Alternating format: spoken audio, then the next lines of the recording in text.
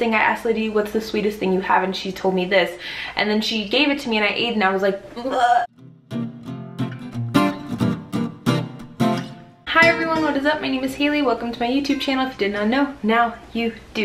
So you guys, I am currently in a bathroom and this is my new background for a very long time, you guys, so hopefully you get used to it. It's a lot more organized than Mike's old bathroom, or not old bathroom, his old room with his bookshelf that you guys had to see that clutter mess of everything. I'm in Florida, if you could not tell, you guys, from my brownness, from the sunshine and everything. I'm in Florida and I'm enjoying everything. It's like, oh, it's so beautiful, you guys. It's just so amazing. Since I like talking about food and I feel like food is one of the main things that I love talking about, I decided to make another video about German food, you guys. Granted, not all of the foods I'm listing are German, but hopefully when I speak about them, you'll understand why I'm relating it to Germany. I am very picky with my food. Mike has said this before. My family knows this. I don't eat that many things. I try my best, you guys, to give everything a chance, but I'm just very picky. My taste buds, they have matured and they have, I don't know, they've just had a bigger palate. They have a bigger palate now, or a more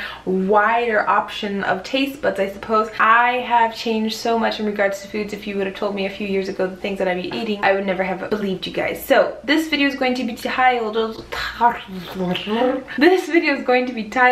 German Foods I Never Thought I Would Like. Hopefully that's the title. If it's not, then you guys can say, Haley, it's not the right title. The first food is going to be beer, which isn't really, well, technically in Bavaria it's considered a food. So yeah, I think I've said this in like 3 videos that I never liked beer, but since coming to Germany I like beer. Now granted, I'm not the biggest, just a plain Helles or a Pils or whatever. I can drink a plain beer by itself, but I like a Radler, I like a Russ, I like mixtures of beer. So when I came to Germany, I tried beer for the first time. Of course, I was like, oh, this is disgusting, but it was something that grew on me. In the United States, we have this idea that German people, because we say that they don't like ice in their drinks, and we assume that that means their drinks are warm or hot, and that's not necessarily the case. Their drinks are always really, really cold when you get them. Ice cold beer, there's not any ice in it, but it's really cold. It's so refreshing in summer. The next one is going to be Glühwein. I know that a lot of places have Glühwein, but I think that Germany, because I never knew about this, you guys, until I came here and then I drink it. It's so amazing. It's like mold. I'm having issues. It's just warm wine, you guys, basically.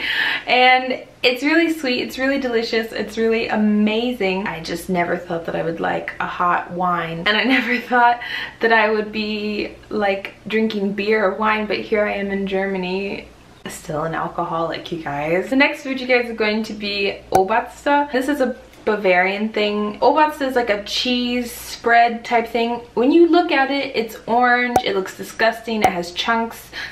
Depending on who makes it, it has like chunks in it. Sometimes it has like weird orange or red like spices in it, and it just doesn't look appealing or appeasing to the eye. I mean, for me, it just doesn't look appealing or appeasing to the eye, and I didn't know what it was, so I never ate it, you guys. I think I lived in Munich or in Germany for a very long time before I tried Oberste. People were eating it all the time. I'm like, how can you guys eat that stuff? I don't know what I thought it was. I thought it was like a sour cream or something, and I'm looking at them and I'm like, how can you eat that? That's so disgusting. They'd be like, do you not like cheese? So it's basically just a cheese spread, and had I just tried it instead of judging a book by its cover, I would have liked it, and I would have enjoyed Oberste so much longer in my German experience lifetime, you guys. Oh. The next food is going to be Kraut, sauerkraut. This is, I think, very German. I think everyone, when they think or they associate a food with Germany, sauerkraut is the number one thing. I'm not the biggest sauerkraut fan, but sometimes, you guys, depending on who makes it and what they put inside of it, I could eat it like by the pound, by the kilo, but only depending on who makes it. I'm very picky in that regard, and I don't eat it all the time, and I can't eat it all the time because it's just, ugh. I do eat it sometimes, and I crave it sometimes, so that has to tell you something. Now, I'm not going to crave it every day. Maybe once a couple months I'll eat sauerkraut. The sauerkraut that we have in the United States is really disgusting. I guess the only thing that we could compare it to would sort of be like a coleslaw, and that's really disgusting, you guys. It's no, it's what. The next point is going to be potato salad, you guys. I live in Bavaria, you guys, so I like Bavarian foods. I like Bavarian renditions of food. I like that's where I live. That's like the majority of where my food palette comes from. So I'm used to the Bavarian potato salad, which means they don't use mayonnaise, and they use vinegar, and sometimes with cucumber, sometimes with onions, sometimes with bacon. It just depends who's making it, and with pickles and stuff, sometimes people do that. Now there are versions of potato salad that they use like mayonnaise, not really mayonnaise, but like, I don't know if it's sour cream. It's like a version of mayonnaise, you guys, but it's not really mayonnaise, it's German mayonnaise.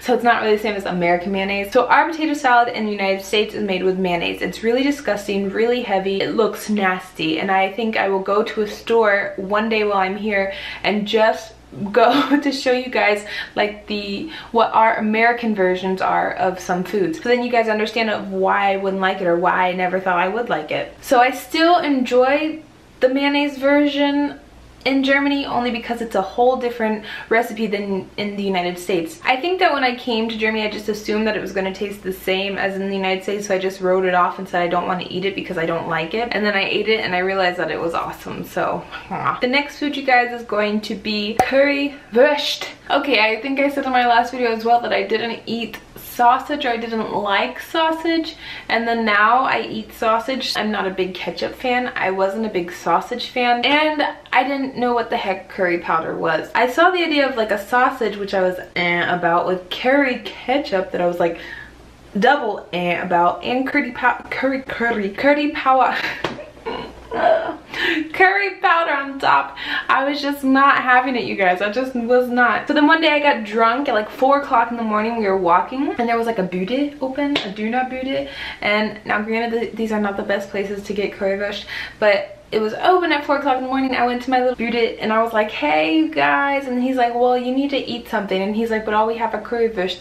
And you know, I was just like, whatever, feed me. And I ate it and it was amazing. And I was like, oh my goodness, what is this? So I haven't been eating this whole time, and now because I'm drunk and I have no self-awareness, I eat it. I'm like, why, God, do you do these things to me? Y'all, it's amazing. And I like it really, really spicy. Like, I'll tell them scharf, extra scharf, and they're like, okay, crazy woman. The next food is going to be Leberkäse. Leberkäse, I want to say, is basically like a hot dog in flat form. It's all of the other meat, I want to say, or the other stuff that you don't eat forms into like a loaf.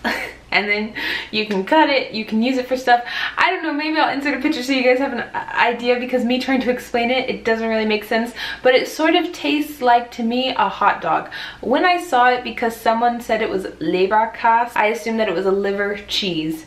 And that just doesn't sound delicious to me, you guys. I thought it was like we're eating some kind of slime from the liver, and that was it. But it's just like a mixture of all the stuff into a loaf. It actually tastes really, really good with Susan Simpf. I don't eat it all the time, you guys, and I don't eat it around Mike because he'll say, oh, you like it, don't you? Because I always tell him I don't like it, but little does he know. The next food is going to be Sauerbraten. Oh, there's a naked old man. Not naked, but without a shirt, and his stomach is hanging out of his shorts, and he's walking getting his tan on. Get it, sir. Sauerbraten means a sour roast. A braten means a roast, I want to say, in German. And it's like a pickled, sour, marinated roast that they marinate for I don't know how many days. I think I didn't eat it, or I think I didn't want to try it because it said sour, and I was just assuming that it was going to be sour meat. Hefty foods, which are like brown sauces, and then you have your sour foods, which are like clearish type food. But I feel like there's always a distinct taste for a distinct food and a distinct color.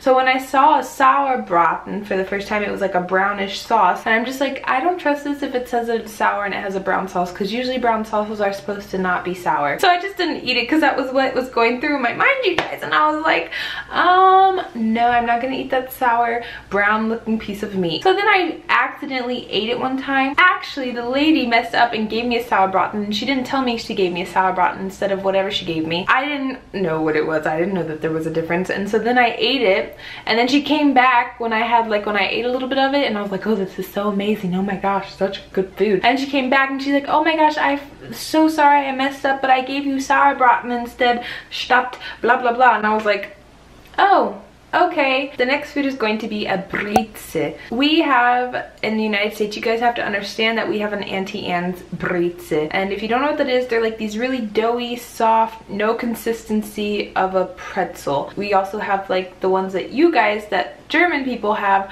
but they just don't taste the same. And I really didn't like the pretzels that Auntie Anne's have. Once in a while I do enjoy them with like nacho cheese sauce. I'm not gonna lie, it really tastes good sometimes, but it's not something I could eat every day or once a month or twice a month or 2 months. It's like a guilty pleasure that you enjoy every 4 months or something. That was me with Auntie Anne's. For Germany, the pretzels are just the soft baked pretzels, and they're hard and brown on the outside and very, very soft, fluffy on the inside with salt sprinkled on them. And there's no fried, dipped, soaked in butter. It's just like this beautiful, I don't even know, this Gebäckstück, this baked goodness. I didn't eat them because I thought they were going to taste like Auntie Anne's. I know that they don't look anything like them, but I just assumed, and I was like, I don't really want to. And I realized that everybody was eating pretzels all the time, and I'm like, okay, well, they can't be that bad for you if everyone's eating them. They can't be like Auntie Anne's. So then I ate it and it was amazing, and I'm just like, why do I do this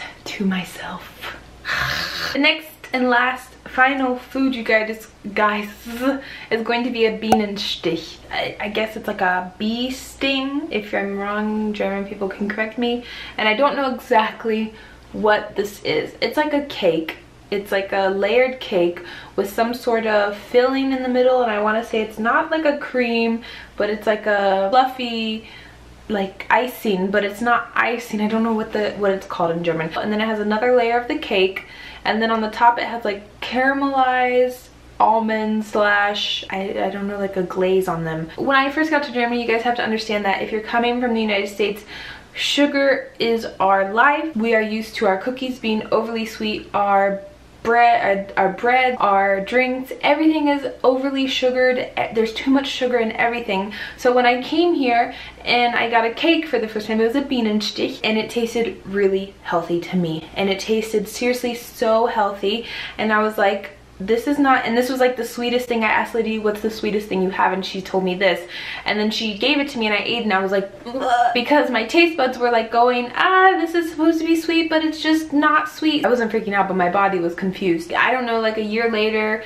I was eating cakes. I got used to the less amount of sugar that there is or in Germany. So then when I ordered a cake again, or I got another cake at the bakery, I decided to try the bienenstich again, because I just wanted to give it another shot, you guys. You never know. Sometimes I was really not in a clear state of mind coming from the United States, my taste buds being whacked out. So then I tried it again, and it was amazing because my taste buds were like calmed down. They were normal. They were Germanized, and then this was a dessert for me, and it was a delicious dessert. That's it, you guys. I hope you enjoyed this video.